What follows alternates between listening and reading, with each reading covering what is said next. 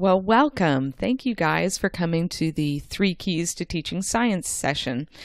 I want to ask you, how many of you believe that science is an important subject for you to teach in your homeschool?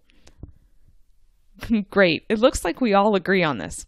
So let's see. How many of you feel that you struggle with knowing what and how to teach science? And again, I see we almost all agree. I have good news for you. Today, we're going to break down those perceived complexities of teaching science into 3 essential keys. My name is Paige Hudson, and I've authored more than 20 books to help moms like you teach science in their homes.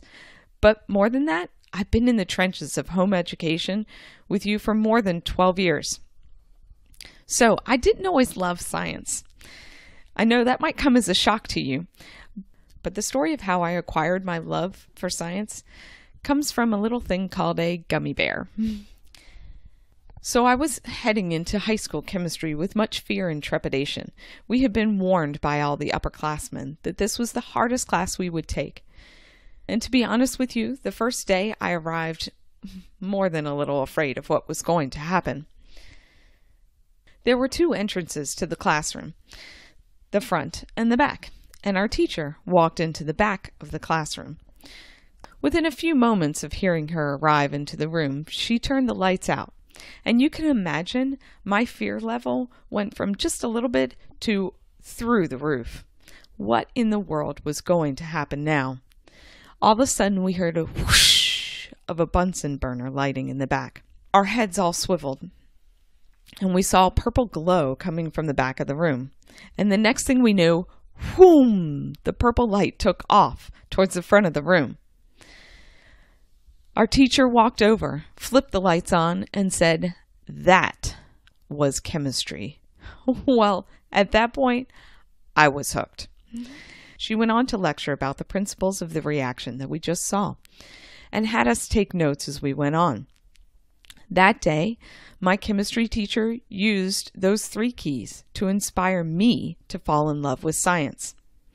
And I went on to get a degree in biochemistry, and now I write programs to teach science, all because of that little gummy bear experiment. So what are the 3 keys? Well, first of all, we have performing some kind of hands-on scientific test. So I like to say that experiments are the flesh of science. These can be actual experiments, they can be scientific demonstrations, you can do nature study, but anything that we do to bring science face to face with our students. I like to say that doing science without hands-on activities is like a blind man going to see a movie.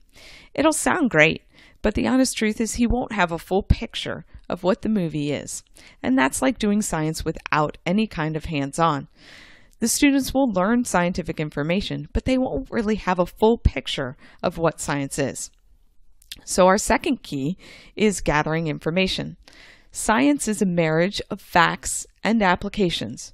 So we need to teach those facts through things like encyclopedias, living books, videos, textbooks. As homeschoolers, we have lots of options to present the information of science. Remember that science is both a content and a context subject. So we need to give them the information from somewhere, and we need to help them see science at work. So those are our first 2 keys.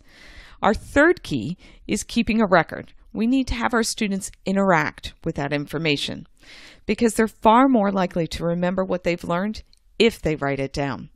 So studies have shown that if we write it down, we're more likely to remember it. So that's why we have this third key, to help our students remember what they've seen and what they've heard.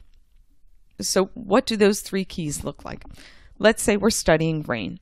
Well, first we can do an experiment where we make it rain in a glass. So you fill the glass part way with warm water, then you put a little shaving cream cloud on top of it, drip a little bit of food coloring rain into that, and the food coloring will actually drop through the shaving cream and down into the glass, just like it's looking like it's raining. So we have some kind of demonstration for our students to see science face to face. Then we can read about rain. Whether we're doing that in an encyclopedia or in a book, we'll give them information about what rain is. That's our second key. And we'll write down either a mini book in a lap book or a notebooking page on weather. And that's our third key. And that's how simple your week with science can be when you're using these 3 keys. So now that we understand what the 3 keys are, let's go ahead and dig a little deeper into hands-on scientific tests. Remember, these hands-on scientific tests are opportunities for our students to see science in action.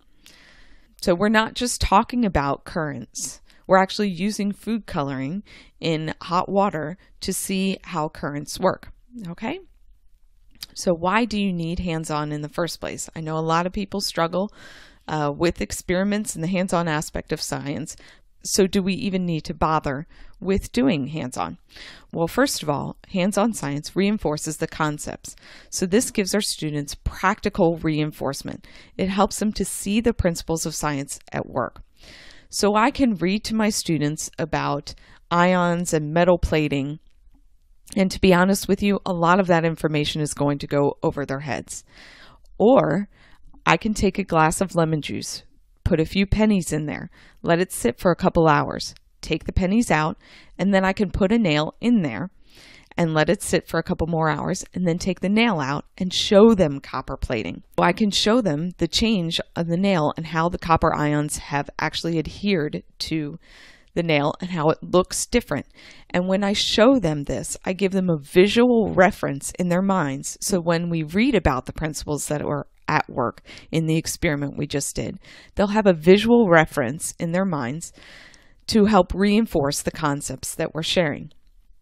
So the second reason that we want to do some kind of hands-on scientific tests in our homeschool is because, again, it gives a chance for our students to see science face to face. So for instance, I can teach them about biological symbiosis, or we can go outside in nature and find some lichens.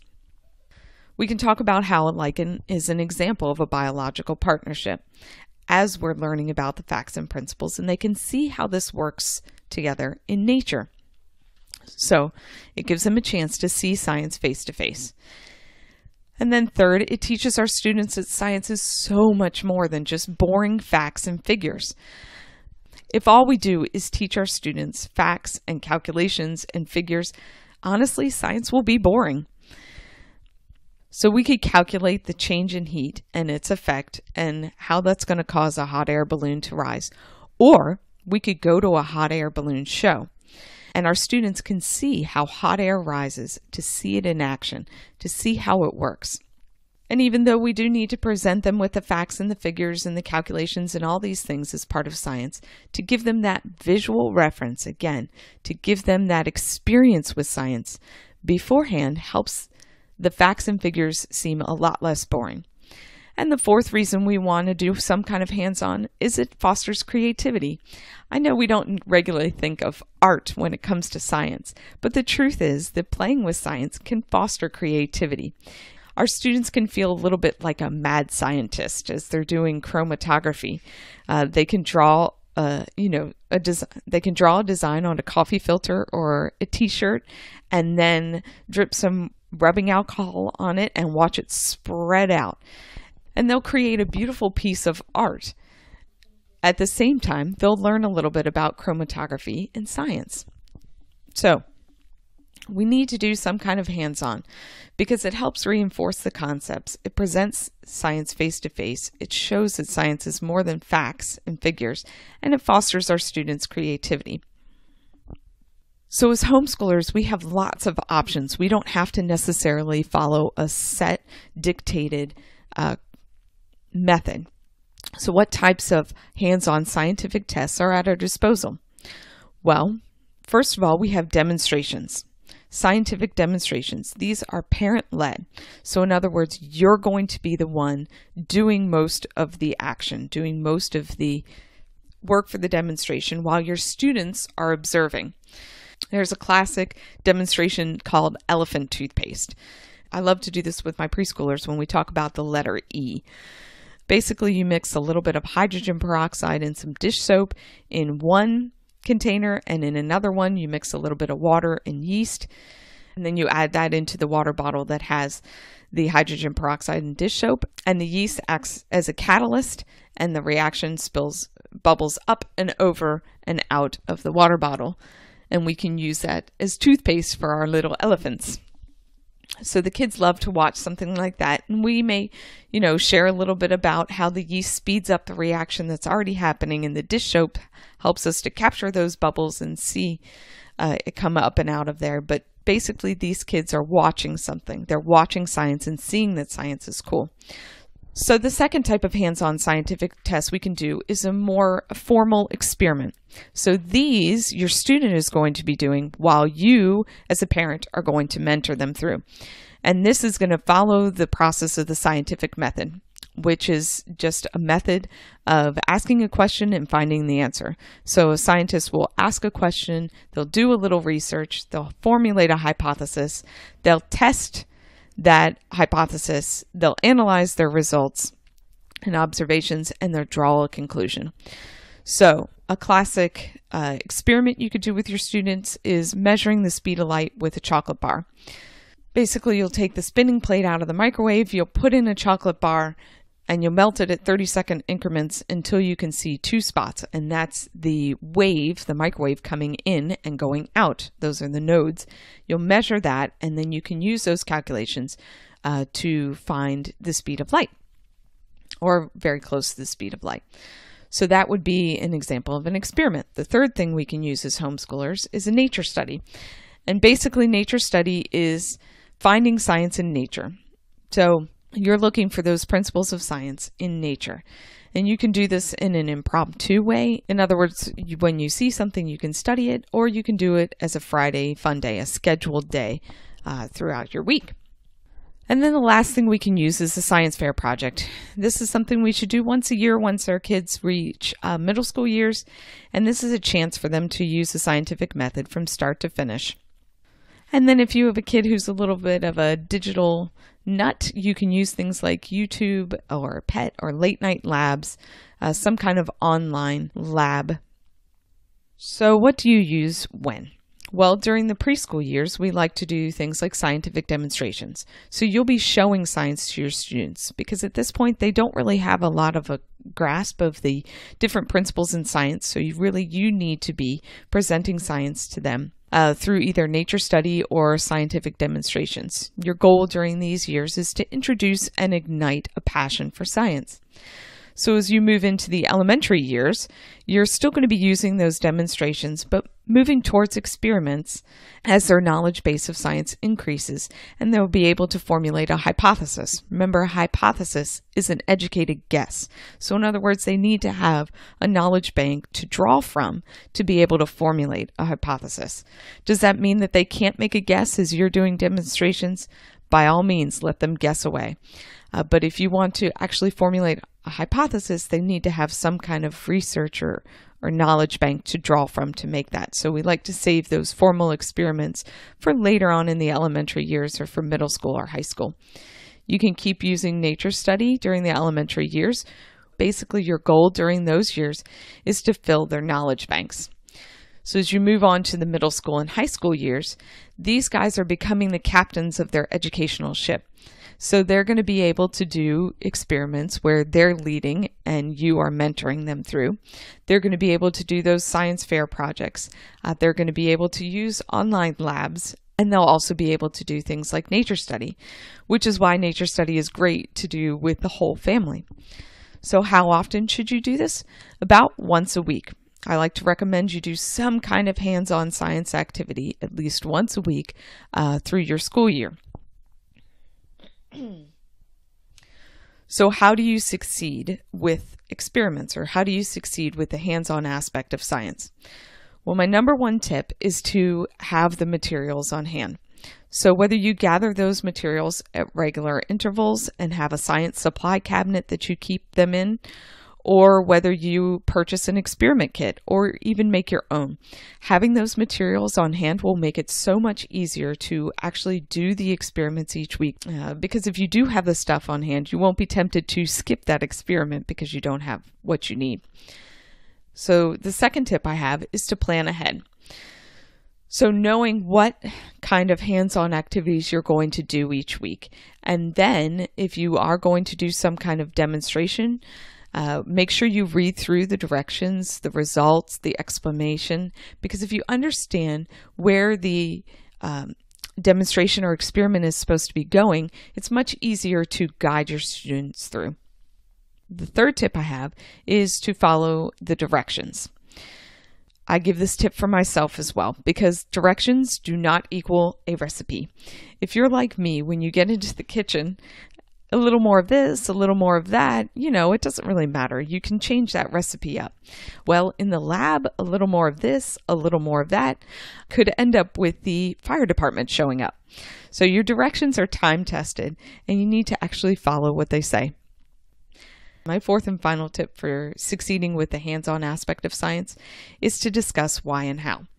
So talk with your students, discuss the explanation that you have for the experiment or demonstration. And if it didn't quite work the way you wanted it to, discuss why it did or why it didn't work. Did you skip something in the directions?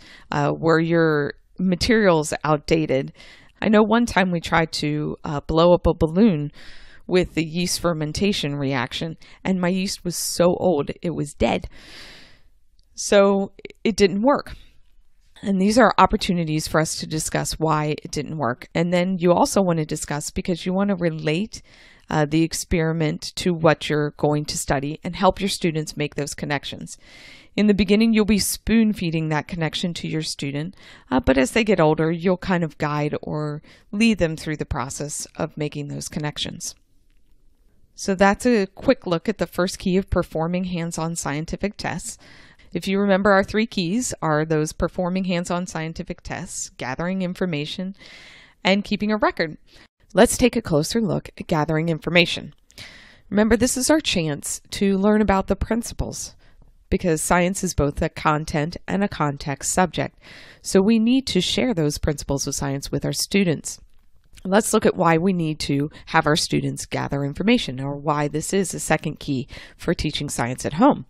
So the first reason is that science is a marriage of facts and applications. So it's not only information and principles and things that we know to be true, we also need to see those principles in action, or to test new ideas of science. So science is this marriage between facts and applications. Our students need to know what's proven true in science, but they also need to see it. They need to have a visual reference of that as well. So the second reason why we want to gather information with our students is to build their knowledge base. Our students can't know everything there is to know about science within the first 30 minutes. There's so much to know. So we need to build this knowledge base over time. So we're starting early and often with teaching science or doing science in preschool or elementary years, and teaching them the very basic parts. And then we're building upon that knowledge base through the elementary years and through the middle school years and the high school years. And they'll graduate having a pretty good grasp of science. But we'll be building that knowledge base over time, and then we'll be feeding them with age-appropriate facts. So we're not going to teach our elementary student how to balance equations. Like we talked about the elephant toothpaste earlier, I could show my high schooler what the reaction for that was, and we can discuss more in depth about how the yeast acts as a catalyst and why that is, and all that kind of information. But my elementary student doesn't need to know that. My elementary student just needs to know that if I add something called a catalyst, it speeds up the reaction. So we're feeding them with age-appropriate facts, or, we may just even need to teach our elementary student that, hey, this is a reaction. When I mix these two things together, something happens and it changes. So we're feeding them with just the basics, and then we're building upon that during the middle school and our high school years. We want to gather information with our students because science is facts and applications, and because we need to build their knowledge base over time. So what do we use to do this? Like I've said before with the experiments, as homeschoolers, we have so many options. We don't have to stick to the standard textbook, although you can do that if you want. So the first thing that we can use is living books. And typically we would think of living books for history. So living books are books that are written by an authority on the subject, and they weave facts into the storyline. So basically, a living book will draw the student in to the point where they'll be interested in the story, so much that they'll learn the facts without even realizing it. So it engages the reader and helps them want to continue to read more because they want to continue to read the story, and then they're learning along at the same time. So that's why living books can be very effective tools for homeschoolers. So some of the older options that we have for living books, I'll give one caveat about using older options. There's been a few scientific advancements in the last 100 years. So you need to be careful when you choose an older option that there may be some things or some pieces of information in there that aren't quite as accurate because we've learned quite a bit more about things like chemistry and physics over the last 100 years. But these are some of my favorite older options for living books. The books by Thornton Burgess, the bird books by him. You've got the Parables of Nature, Mother West Wind. There's a series called It's Farmyard People, Forest People, that series. The Storybook of Science, The Wonder Book of Chemistry. Again, you got to be careful. There's been a few advancements in chemistry, but it's still a good book. And Madam How and Lady Why. So those are interesting books that have been written in the past about science that are in more story format. And then more modern options. You can use The Cat in the Hat is a great series for preschoolers as it rhymes along, as it shares the scientific facts. You got the Let's Read and Find Out series, not technically a living book, but way more interesting than a nonfiction book. And then we have written the Sassafras Science series. There's also a Living History Library, which has books or biographies for scientists like Galen or Copernicus. And then there's a book called The Disappearing Spoon, which is wonderful for high schoolers about the history of chemistry. So those are some options that you could use for living books. The second type of resource that we could use is encyclopedias. I'm not talking about the full set of 26 encyclopedias that took up a whole bookshelf on your parents' in your parents' living room. Anybody here have one of those? Yeah, we did too. So what I'm talking about here is the highly visual children's encyclopedias, those put out by DK, by Usborne, by Kingfisher, and even the little cartoony Basher books. All of those are packed with information in a visually appealing way.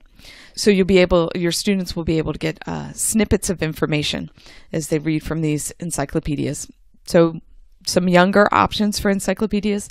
The first encyclopedias from DK, Usborne, and Kingfisher, they pretty much all have these, First Nature Encyclopedia, First Human Body Encyclopedia, or those are good options for your younger students. Kingfisher also puts out the series called Discover Science. Or actually, I think they've changed it. I think it's Kingfisher Young Knowledge series now. And then they also put out these Basher Science books. I will say that they are cartoony and they can be a little irreverent, the Basher Science books. So please, please, please preview those to see if it's appropriate for your children. And then some all-in-one options that I highly recommend you get on your shelf at some point, usually in the later elementary, middle school years. These are great references to have on your shelf, whether you use them for science or not. I like the Usborne Science Encyclopedia. That's really great for about 3rd through 5th grade. The Kingfisher Science Encyclopedia is good for about 5th through 7th grade. And then the DK Encyclopedia of Science, and that's a great reference from 7th grade on. So those are good all-in-one options for you to have on your shelf. Another resource we can use as homeschoolers is textbooks. I know you're thinking, why in the world is she mentioning textbooks? We're homeschoolers. We don't touch those. But textbooks have their value too. So especially during the high school years, textbooks are great options because they'll cover everything in a pretty comprehensive format. They'll go through in the order you need to go through. And it just makes it easier to use a textbook, especially in high school. So I like Prentice Hall, Miller and Levine, CK12. Those are good publishers for standard high school textbooks. There are plenty of other publishers for textbooks out there. Obviously, preview them before you use them with your kids. If you want to use textbooks with younger options or with younger students, there are options out there. In fact, we have a friend of a friend who used to sleep with her textbook under her pillow at night. So if you have a younger student who loves textbooks that much, by all means, go ahead, use textbooks. They definitely have their value. And then the fourth option we have as homeschoolers is YouTube. There are lots of really well done videos by people like ACS Reactions or TED Ed that you can use as a reference or a resource to gather information. You could use it as your sole source of information. It would just take a lot of searching to find that. But you can use it as a backup or a reference for what you're studying, but always, always, always pre-screen, because some people like to put things into a video that shouldn't be there for little eyes. So when you're using YouTube, always do that. So for gathering information, we can use things like living books, encyclopedias, textbooks, YouTube videos. I'm sure there's other articles and things like that that we can use. But what do we use when? So during the early years, in the beginning, we read to them. Obviously, they're still learning the skills of how to read, the basics of their numbers and phonics and all these things. So during their early years, we don't want our kids to struggle with science because it's difficult to read. So we'll read to them. So as they get older, we'll have them read more and more.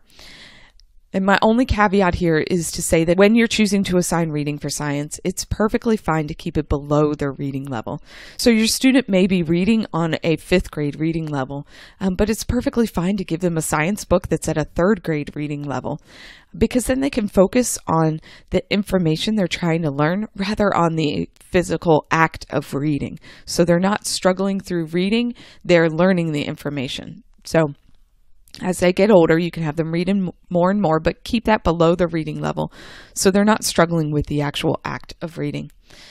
And how often should we gather information? Like we said earlier, we should do hands-on science once a week. We need to gather information about twice a week. So we'll be doing some kind of related hands-on once a week, and then we'll be gathering information about the principles that were going on in that demonstration or experiment about twice a week.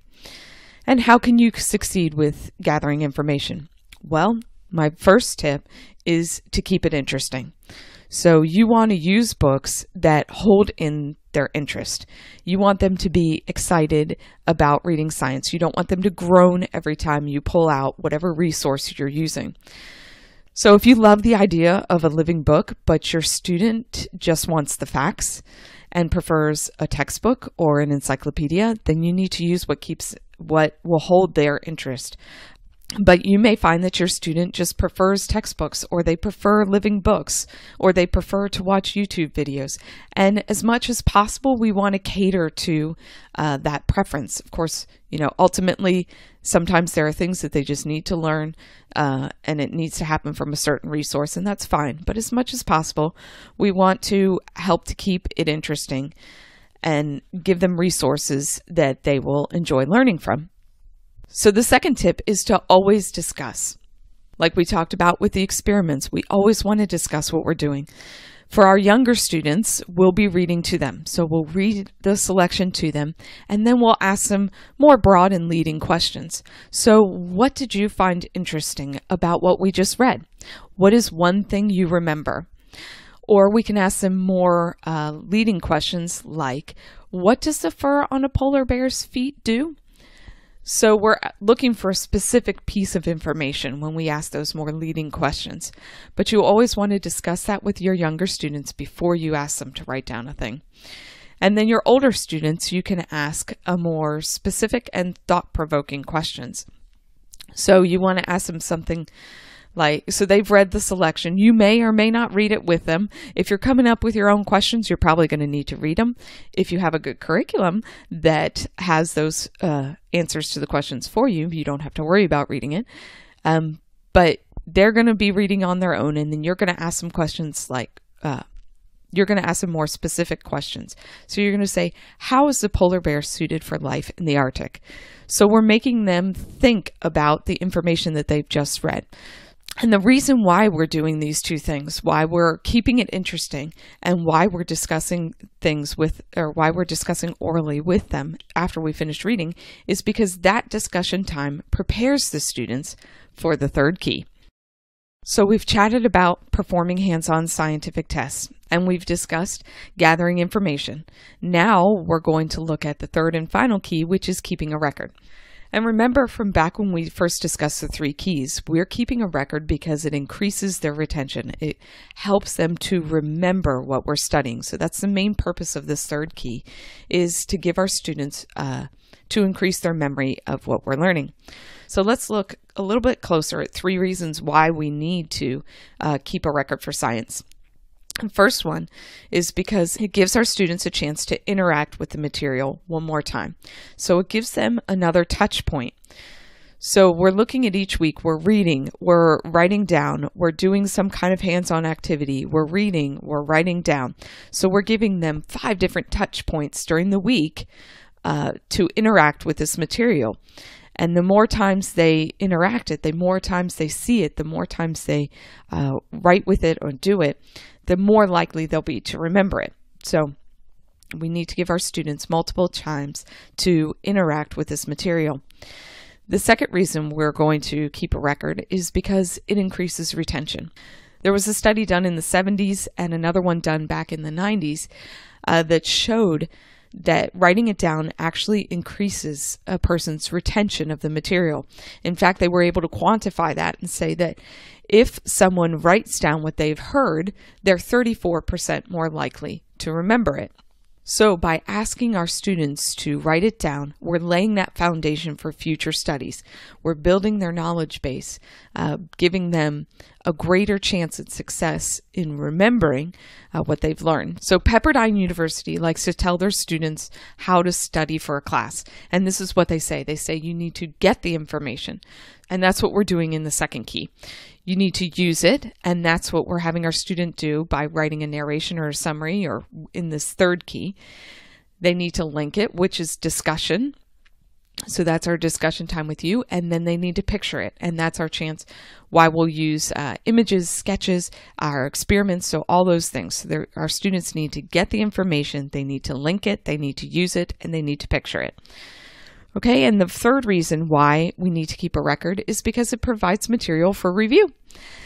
So rather than having to make up review sheets, or you remember those big review worksheets you'd have to do in school, instead we're going to pull out our notebook or our lap book or whatever our students have written in, and we can use it to review the unit. And this can happen naturally when our kids pull it off the shelf. In fact, the other day, our daughter found one of her lap books from science from 1st grade, and she pulled it down and we kind of talked about what she learned.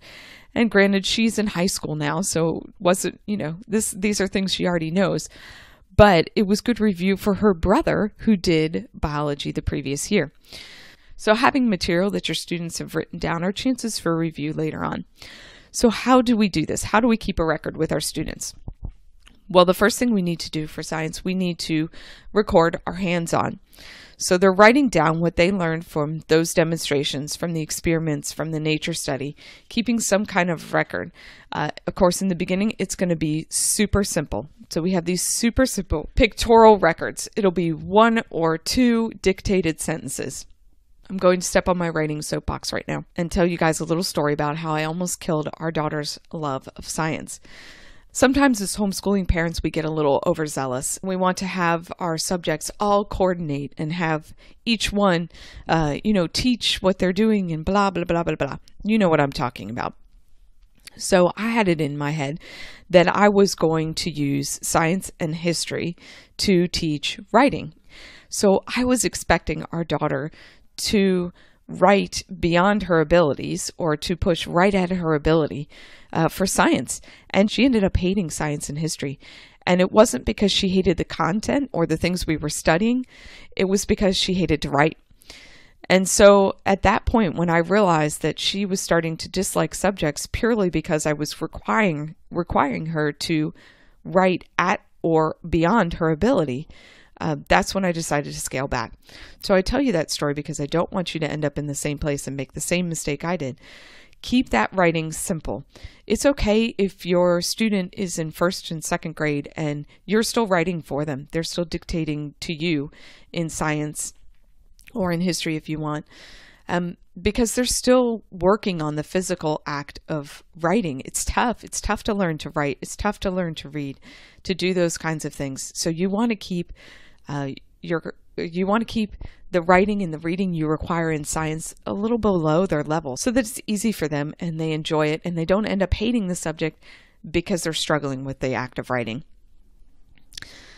And now I'm stepping back off my writing and science soapbox, and we'll look at how elementary students can keep a record of their hands-on science. So I like to use lab sheets for those, a very simple lab sheet.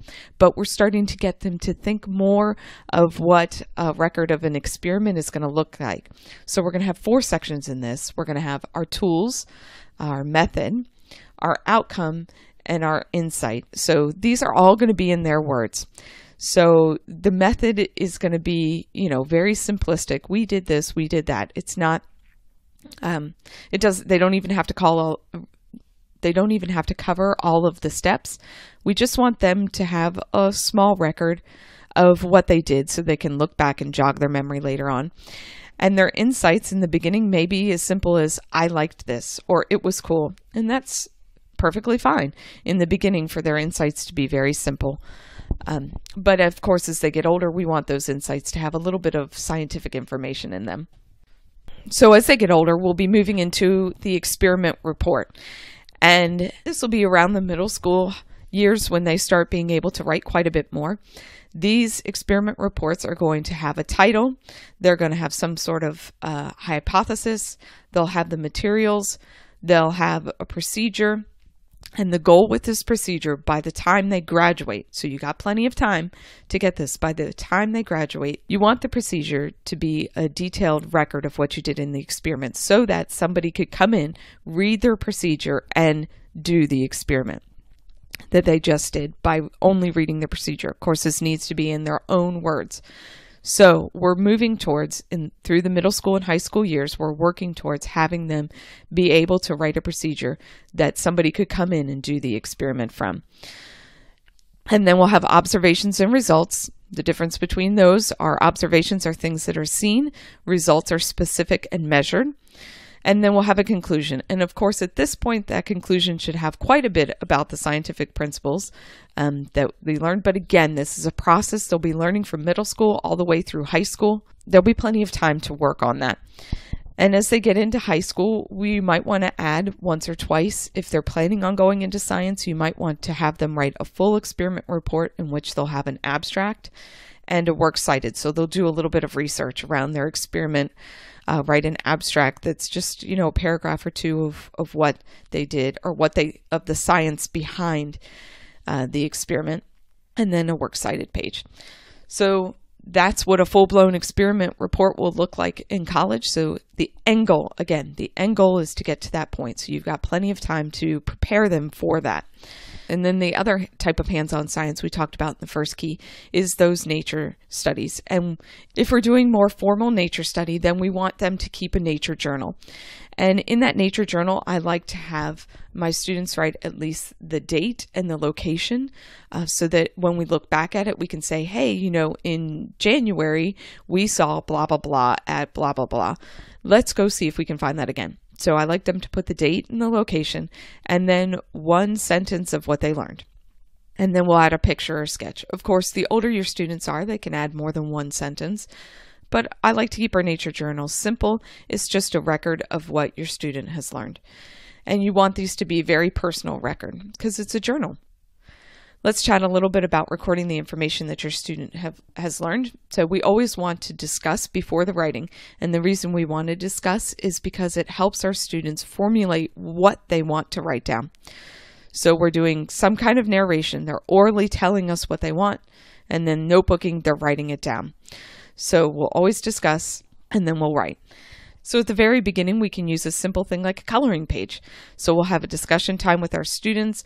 We'll ask them what they learned, and then we'll go back. We'll emphasize a point that's on that coloring page and color a related picture with that point.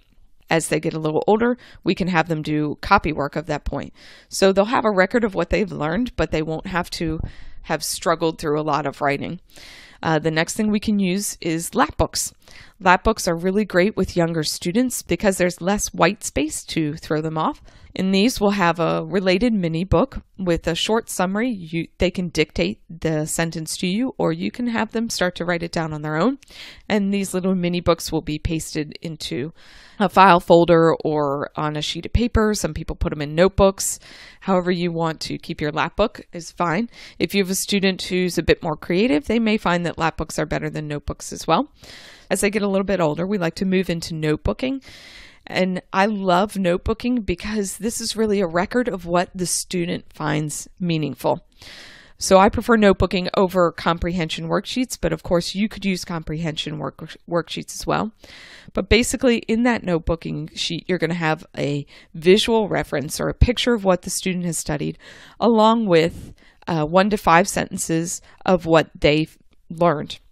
And then finally, as they get older, we're going to move from notebooking and we're going to move towards having them write lists of facts from what they've read, and then they'll write an outline from what they've read, and then they'll write a summary from what they've read. They'll move from this progression of notebooking to more structured list of facts to even more structured outlines to full-blown summaries.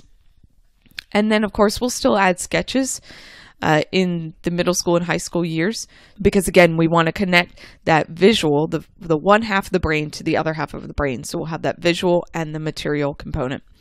And how often should you be doing this? You should be keeping a record about twice a week. You may do it 3 times a week as your student can write better, but basically every time you read and discuss, you want to do a written assignment. And then when you do a demonstration, you want to do a written assignment too. So a few tips to help you with writing. The first tip, make it easy. Again, you don't want to overtax your students. You don't want to push them beyond their abilities and make them hate science because the writing's too hard. So you want to make your keeping a record easy. You want to keep it fun. You want to make it fun. Switch it up. So maybe one week you'll do lap books. Maybe another unit you'll do notebooking. Maybe you'll do some kind of video record of what they've done. But you want to keep them interested in the writing, make it fun. And then you want to make it visual. So you always want to add photos, drawings, pictures, sketches, because this helps to connect both parts of the brain. So they're getting some kind of visual reference, and they're also getting some kind of written reference. So if you make it easy, fun, and visual, you'll be able to keep a record of what you've learned in science with your students. Well, the last thing I want to do is encourage you that teaching science at home doesn't have to be difficult, as long as you include the 3 keys. So you have hands-on scientific tests, you have gathering information, and you have record keeping.